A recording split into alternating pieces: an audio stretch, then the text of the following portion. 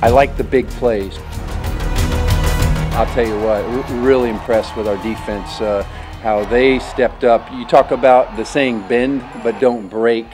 I think that was the epitome of bend but don't break tonight, because they did nickel and dime us and throw outs and quick passes here and there and drove down. But once they hit inside our 5-yard line, we just built a wall. But our defense did an outstanding job standing up, and that just says a lot. I think it's a lot about a Spartan spirit and about a fighting spirit, never quit, never give up, and that's what I want to have as a trademark, a characteristic of our program. We're always competing. As long as you're doing those things, you're in every game. Yes? As Anthony Larceval came back from what was, some people may have thought was, he would never have been able to do. In your opinion, how was it to have him back, and what does it kind of mean maybe to the Spartan team to have him back on the field? Well, I tell you, that's just a great, inspiring story. Anthony Larceval, a guy who 6 months ago, 8 months ago, we didn't know if he'd ever play football, if he'd even be able to return to school, and very concerned about his long-term health. It is an inspiring story, a young man who just wouldn't give up on his comeback, and he is inspirational to this football team. For our young guys to see that, I think that sends a good message to the young guys. Never take anything for granted, and always have an attitude of gratitude.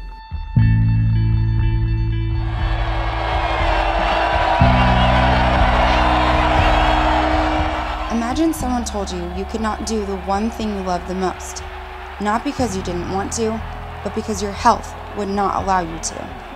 Would you shut down, or would you keep pushing against all odds? The San Jose State Spartans made a name for themselves in the 2012 football season, receiving national recognition for the first time in program history. The only way to cap off this 10-2 season would be to shut down Bowling Green in the Military Bowl in our nation's capital. As the rest of the Spartans prepared for battle, Anthony Larceval had a battle he had to face on his own. It was December 14th, and 2 in the morning I had woken up and I had vomit, diarrhea, and I thought, you know, I just maybe had a simple flu, and I was sick, so I shot our trainer a text message, and I told him, hey, there's no way I'm gonna be able to practice today. Last thing I remember, laying in bed, shooting him a text message again saying, should I go to Kaiser or should I go to the Student Health Center? And then I guess I'd fallen asleep. That's the last thing I had remembered. What Anthony thought would have been a nap turned into 2 weeks of his life he would never remember. I don't know anything was going on since laying in bed, but I was told I was rushed to the ER, and then from there to the ICU, and I was told I was in critical condition, and then I was sedated. I was heavily sedated, and I was sedated for a few days, I believe. Anthony was diagnosed with viral meningo encephalitis, an illness that infects and causes swelling in the brain. Despite missing the opportunity to go to battle with his teammates, Anthony had a lot more on his mind. Now that I'm starting to understand, I'm in the hospital, I ask my doctors, what's wrong with me? When can I play football again? Well, right now, we want to keep you out of school and we want to keep you out of football for quite a while. Certainly, we want to keep you out of contact sports for 12 months. I'm thinking, oh my gosh, I might never ever play again. I'm a senior, we got a new coach, he might just want to get rid of me. Coach Carragher gave Anthony the words of encouragement he needed. He told me 3 key things that I remembered, and it was first, get healthy. Then we'll talk school, and then we'll talk football. Basic skills such as walking, talking, and even brushing his teeth started coming back. But playing football was on another playing field.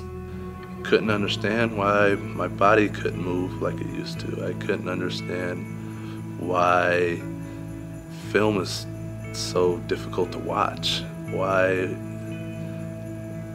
do I have to relearn a whole new defense?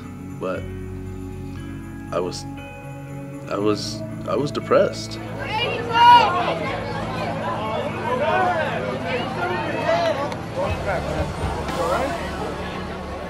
it took for Neil Perry, who is our graduate assistant coach, who has come through some adverse situations. It took for him to tell me, NGU, never give up.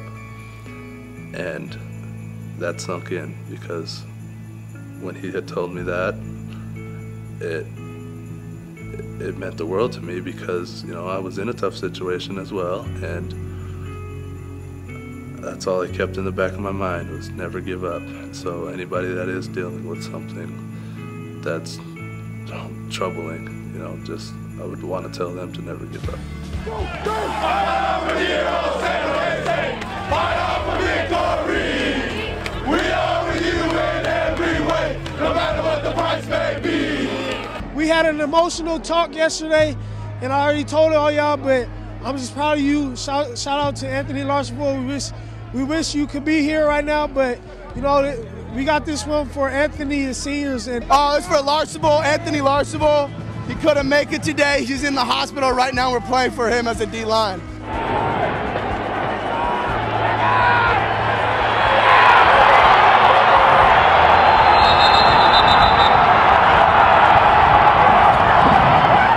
Through social media, I was able to see all my Spartan family that cared for me.